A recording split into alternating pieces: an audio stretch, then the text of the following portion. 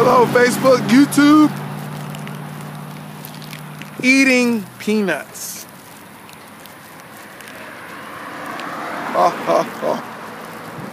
All right. The word of God came upon Mac when he was eating peanuts. But check this out. The topic of my message, I was waving at my people that be out to reach out. Topic of my message is, see, here's this thing that, the world, coined this phrase long time ago. It's called fall in love. And that always bothered me. It always bothered me.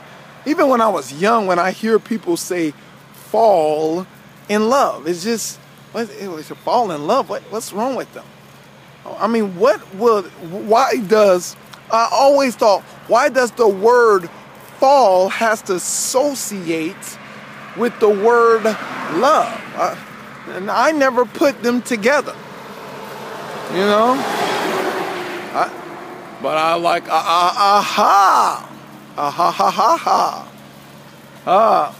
well, but that's what, God said, God started talking to me, voice, God always talked to me. I didn't know God was talking to me when I was young, I always hear a voice in my head, and I didn't know it was God in my head, and I went to church, But, I had to grow up and found out, said, hey, God said certain things to me. I said, wait a minute, I heard somebody said that before. And God's like, oh yeah, me, when you was little, remember you was little? You was like, oh, that was you. True story.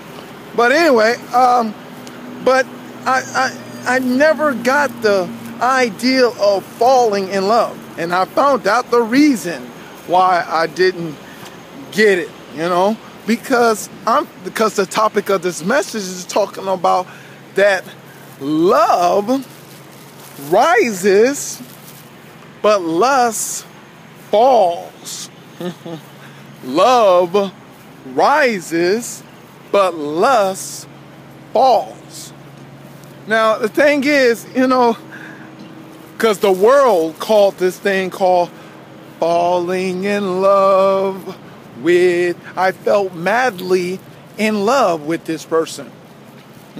And it's an instant situation that they saw that person and fell in love with the person and don't know the person's characteristics or their personality or whatsoever, the kind of person that they are. But yet, because they look at the outward appearance, they see love. They see love. Something bothered me about that. That doesn't sound right. That doesn't sound correct. But, now God showed me how it's incorrect, because the thing is, love rises. Now, of course, the world is the number one influential tool of everybody these days. People got this scenario that, they're telling everybody that they're falling in love with them.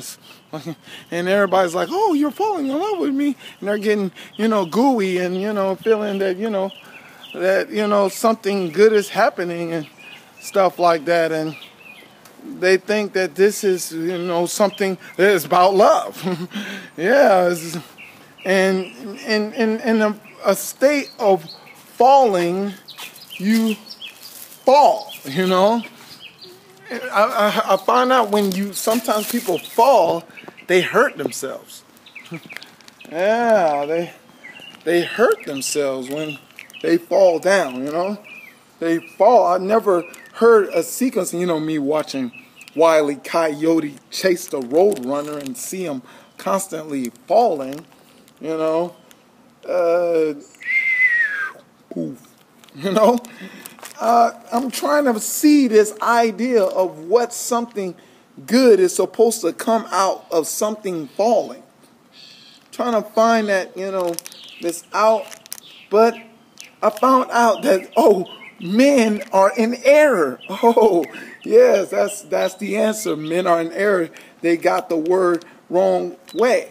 They're supposed to say, I'm rising in love, because when I started loving people, and when I discover what true love is all about, and through Jesus Christ, and seeing that that Jesus so loved the world that he, God so loved the world that he gave us Jesus, that, whosoever, believeth him shall not perish. He loved the world. Jesus gave us something. Jesus loves us, and he gave us a love that will help us to rise above our situations and rise above our circumstances and rise above the kind of person that we are to become a better person. He gave us a love that, can do that. And, the thing is, we, need to understand that, as Christians, if we know what love is, that love, and you of course reading 1 Corinthians 13, didn't say love falls.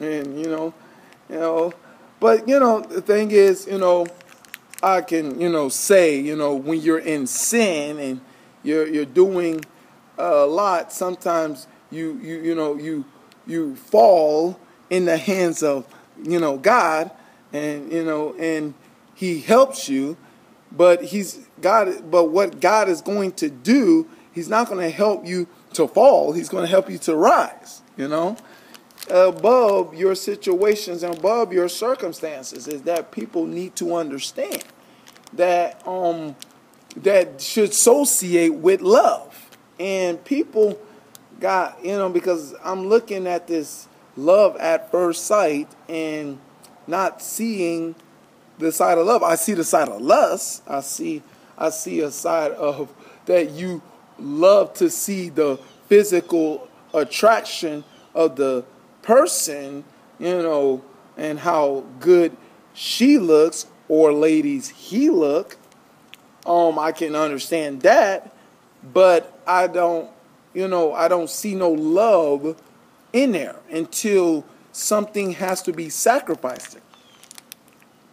Yes, until somebody when somebody start investigating on the kind of person you are concerning your characteristics and your personality. And your personality really is about the things that you like and the things that you do not like. And your characteristics is about the things that you do concerning that is nice or not nice. Naughty or whatever, opposite of that. But, it's to find out the scope of the person, of what kind of person the person is.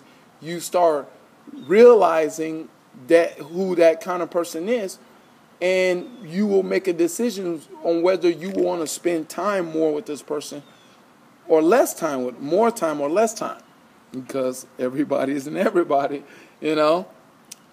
But the thing is, we have to learn that love is supposed to help us rise above the occasion, help us rise and become a better person and not a worse person.